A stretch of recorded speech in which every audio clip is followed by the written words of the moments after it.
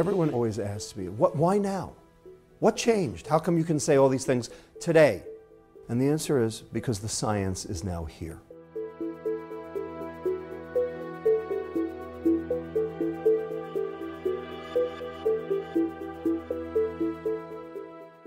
The one thing that we know categorically that can mitigate chronic metabolic diseases is reduction in calories. And of course, that's why your doctor says, eat less, exercise more. Even I would like to be able to say, eat less, exercise more. The problem is, it can't be done. It's not doable. And there are reasons, there are biochemical reasons why it's not doable. That have to do with new hormones that have just been discovered. For instance, one called leptin. Leptin is a hormone that goes from your fat cell to your brain and tells your brain you've had enough and that you can burn energy at a normal rate and feel good about it.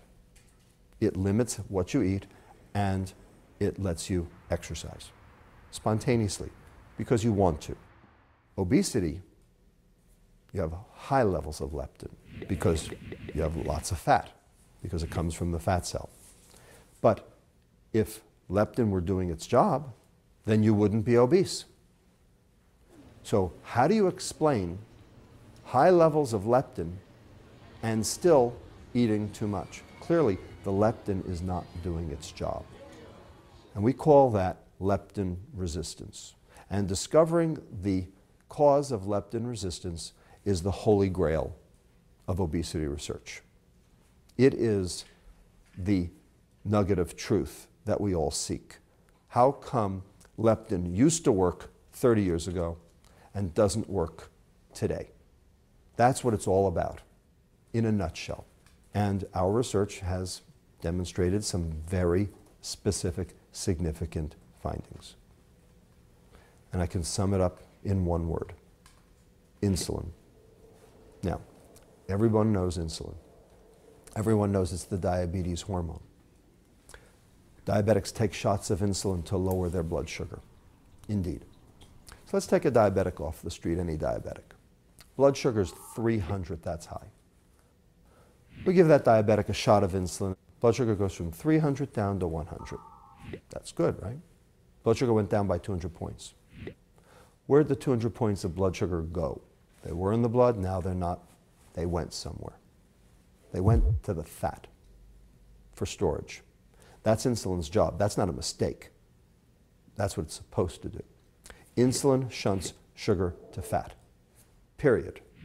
Insulin makes fat. Period. More insulin, more fat. Period. Insulin drives weight gain. And I can explain how this works. Let's take you, nice and thin. You eat 2,000 calories a day, you burn 2,000 calories a day, you feel good. Normal day. Are you going to gain weight, lose weight, or stay the same? You stay the same, because you burn what you eat, nothing to store. Fine. Now let's do a little experiment. I'm going to put an IV in your arm and tape it down. I'm going to follow behind you, and every time you reach for food, I'm going to pump you full of extra insulin in that IV. Insulin you didn't want or need. I'm going to over-insulinize you, just like we do our diabetic patients. So, you wake up in the morning, you start eating 2,000 calories just like before, but now, because of the excess insulin I'm pumping you full of, 500 of those 2,000 calories straight to fat. Like what the IRS does to your paycheck. Right off the top, gone before you had a chance to spend it, in this case, gone before you had a chance to burn it. You are now 500 calories heavier. If you stood on a scale, you would weigh 1/7 of a pound more, whether you liked it or not, because of what I did to you. Now, you ate 2,000, but you lost 500 to your fat. How many are left to burn? 1,500. Except for one thing, your body wants to burn 2,000 because that's where it feels good. And how many calories you burn and how good you feel are synonymous. Things that make you want to burn energy, things that increase your energy expenditure, make you feel good, like exercise, caffeine. Things that reduce your energy expenditure make you feel lousy, hypothyroidism, starvation. So how many calories you burn and how good you feel are the same. You only have 1,500 to burn, but your body wants to burn 2,000. So what do we call that? That's called starvation. So how do you feel when you're starved? Crappy, tired, slothy, sit on the couch, don't want to do anything, don't want to exercise, maybe watch TV or play video games. Sound familiar? And of course, hungry.